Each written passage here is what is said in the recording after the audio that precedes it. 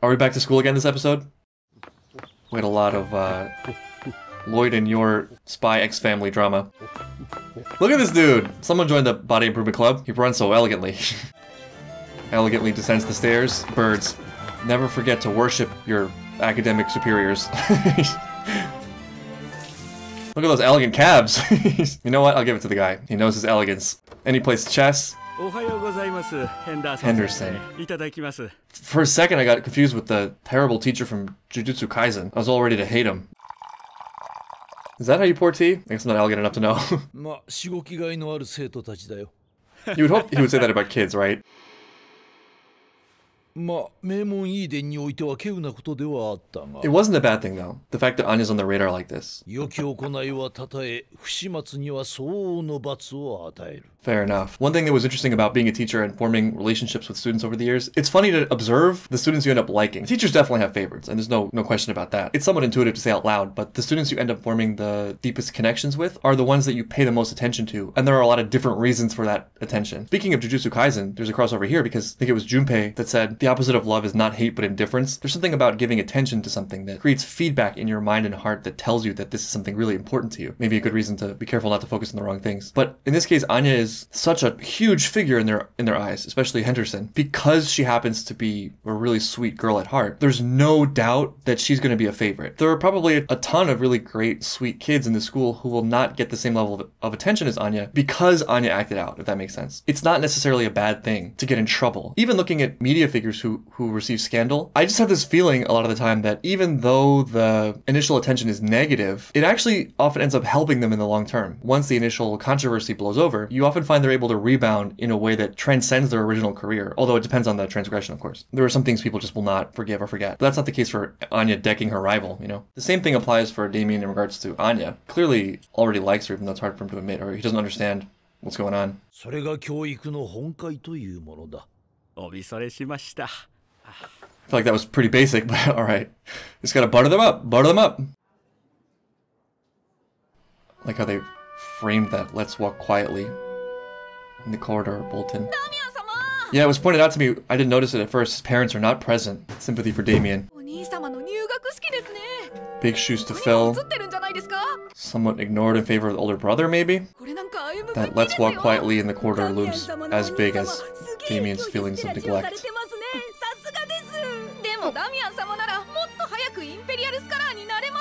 At least Crab and Goyle believe in him. Do you want Stella's Damien? What does Damien want? I know he's at least like 6 years old, but... Oh, dodgeball. Dodgeball was a very visceral choice for sport competitions for Stellas among kids. Nothing like the school sanctioning getting to hit your classmates in the face with balls. You need to tone down the elegance a little bit, though. It's just too elegant for me. Elegance overload. What does he do in his free time? This probably is his free time. He loves it so much there's no distinction between free time and work. We already apologized. No one talks to Becky that way. I hope this is just a Henderson episode. I would actually love that. Rumors spreading. Is this going to be dodgeball training? I actually feel like this is kind of a cool concept for kids. We only got stickers, but it's sort of like Stella's seems so much more official.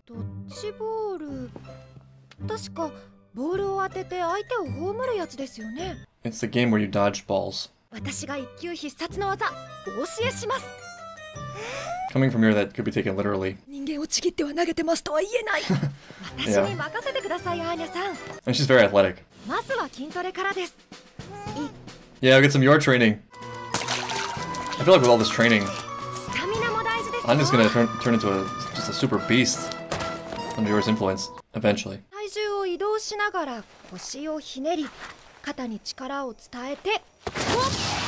There we go.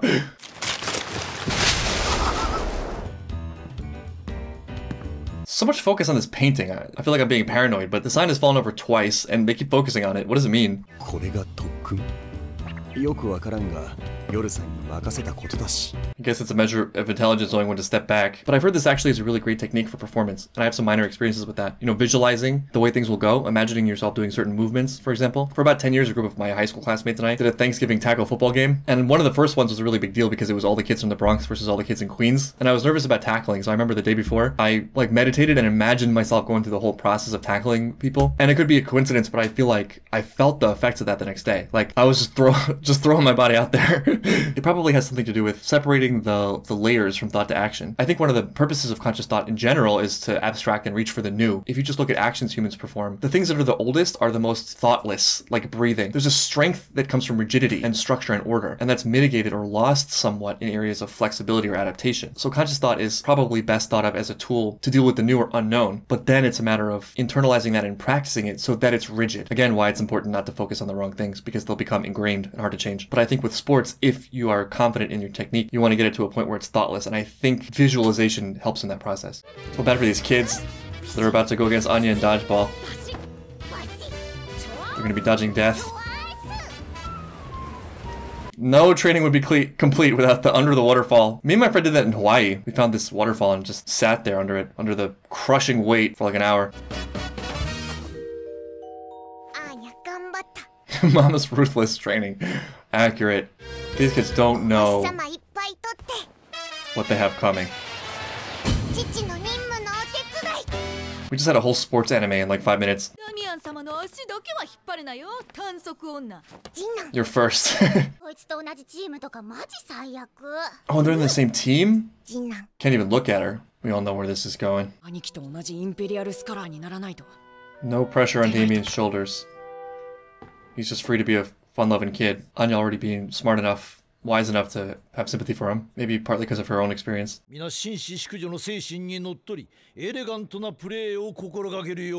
like you threw that out the window when you chose dodgeball. Watch out for Becky though, I feel like she might be a sleeper. And dodgeball intel flashback? Gonna take out their ace or what?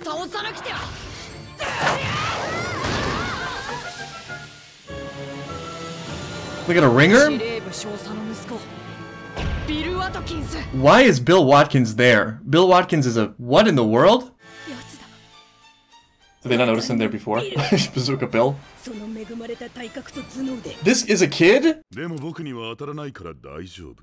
Why is he? Okay, I'm confused. Why is he here? That doesn't mean it's not good strategy. Who arranged this game? Who let Bazooka Bill in this? I see Buffalo Bill or Bazooka Bill skipped leg day, or at least he skipped calf day. Oh no. That technique though, spectacular. Daddy. How big is Daddy? He's like 12 feet tall. Really M. Bison vibes. He has no business in the military. He needs to be an athlete. He needs to play every sport simultaneously. You thought Stellas were going to be easy, Becky? Oh no. Oh no, Becky! I was rooting for you. I can see this ending up in a situation where Anya and Damien are back to back, fighting together as a last stand. Did they really do this? Damien really making the most out of his parents' absenteeism. I'm just gonna believe this is canon, and okay. So much for that. And then he caught a spirit bomb. At least he trained. That's a very graceful formation G from Crab.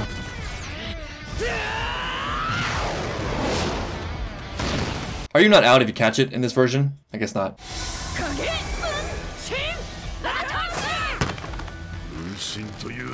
Ooh, a special whole breaking technique. What is going on? Dedication. Nothing could be a greater honor, dying in the service of Lord Damien. Yeah, that's how I feel about most of my memories. And dead.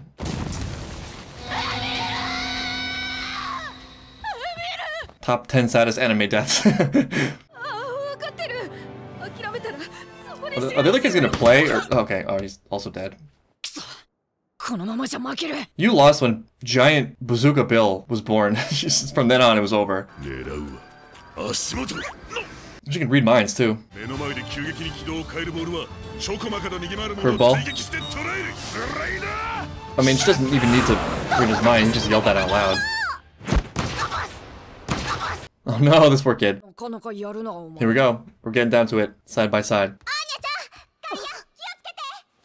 Wait, what? These are rules of dodgeball that I'm unfamiliar with. Damien, you two could be a hero. Or not. You can let her go down. No. Who took it? Who did it? Oh, she caught it! He caught it. That was such a great fake out. Damn, Damien. Oh, that makes him out. The sacrifice, though. Damien's got a good heart. How can they not be friends from this point on? Damien suddenly looking like a great character in this episode. He has a sympathetic backstory, a heart of gold, covered by a rough exterior. This is a really great concept for this episode because it gives them a common goal. That's how some of the strongest rivalries turn into the deepest friendships, because rivalry is respect and recognition of ability. And if those talents are aligned on the same side, it's a recipe for real alliance.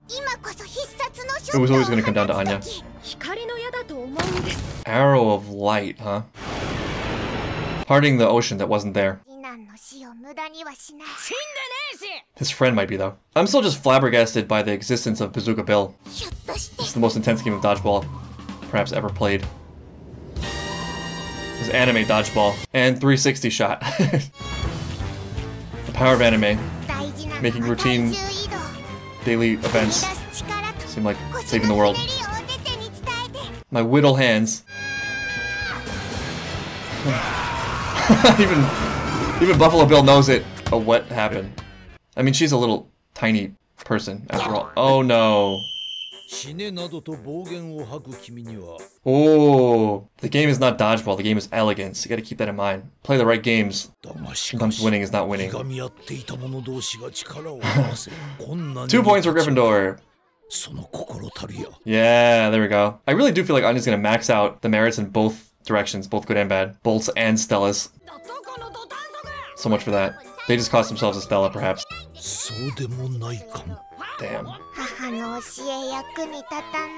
Yeah, until you get like 5 years of that training, in the long term, she's gonna be a physical beast. This is the kind of episode I was looking for a while. The no upset goodness. I like how we're going back and forth between Anya and Lloyd and Yor, but I have a feeling as everything starts to fall into place, it's all going to come together, which is super exciting. I just can't get over Bazooka Bill. There's something so horrifying about that, and the teachers who allowed that matchup to happen. But yeah, it's definitely clear now that Damien and Anya is going to happen, which means their mission is going to be a success, even if Lloyd doesn't even realize it himself yet. I feel like this episode worked really well as just a standalone dodgeball story with two rival school members, and of course the focus on elegant Henderson was just a bonus.